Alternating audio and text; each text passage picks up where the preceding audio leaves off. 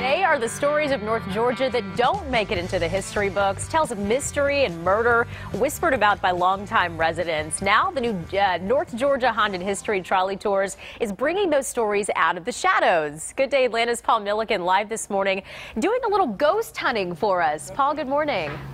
Yes. Good morning to you. We've been doing it live on Facebook too, and we've found some very cool corners of this house back here. So, Elise, this is the 1837 Stovall house back here, and this is an interesting factoid for you. On the cover of the classic book, The Notebook, everybody has this book, or at least you've seen the movie, right? That's actually a view taken from the Stovall house on the cover of The Notebook, but it turns out maybe it should have been used on a horror novel because there are ghosts inside the Stovall house, and that is why Christina Ernst has started the historic haunted trolley tour. It's great to see you this morning. Good to see you too. I told you before, I love the idea of this tour. So you are getting people on a trolley and you're taking them to the scariest places you can find in Sautee-Nacoochee, right? It is haunted everywhere around here. It's crazy. So, yeah, well, let's talk about the Stovall house really quickly here. I mean, what are some of the stories you've heard about this particular bed and breakfast?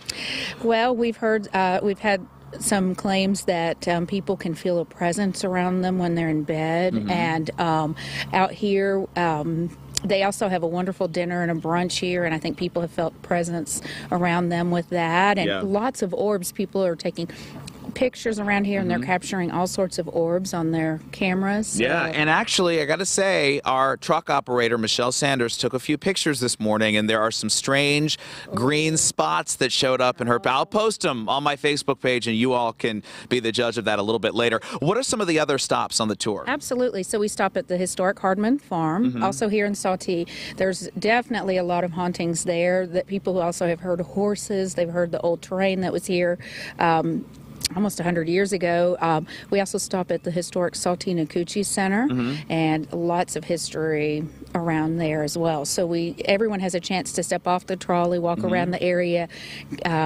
see if they can feel any presence or see or hear any spirits. And then, yeah, we have 3 wonderful stops, and then as well we point out some of the other wonderful places here. A lot of people feel hauntings around the Nacoochee Indian Mound, so we give everyone a chance there to see. Yeah. And what I love about this is you're not only hearing the ghost stories, but you're really learning about the history. And there's such rich history in this area, stretching all the way back to the Native American tribes that were here. And so much of the land here was ceremonial land and things like that, right? Absolutely. So we have all the Native American history in the area through the valley. So there's a presence with all of that, I think, and that's why this is such a rich place for hauntings. Absolutely. All right. Well, back here are Jonna and Lloyd, who, of course, run the bed and breakfast back here. You were telling me something interesting a minute ago. So back in this tree way back here, there's a headstone under the tree, and that was a headstone that was found on the property. Tell me real quick, if you would, about that headstone. It was found as a foundation rock. The house is built on stacks of rocks, which was the common thing, and it was used as one of the rocks. So when they were remodeling, they located the headstone. It's a little girl who died in 1869, I believe, and we know no real information about her. Her name was Mary Jackson,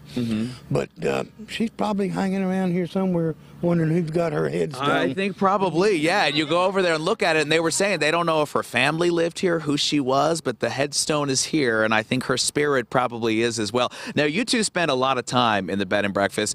Do you ever feel like there's a presence around you? Oh, absolutely. In fact, early in October, I don't know what it was about that time, but I said to Lloyd one day, I said, "Are you feeling anything?" Because it was like this 2-week period when every time, you know, out of the corner of your eye there was something there, and but it's always, you know, very pleasant. There's nothing scary. It's just a good feeling about the place. Yeah, the spirits, they like it so much they don't want to leave, right? Absolutely.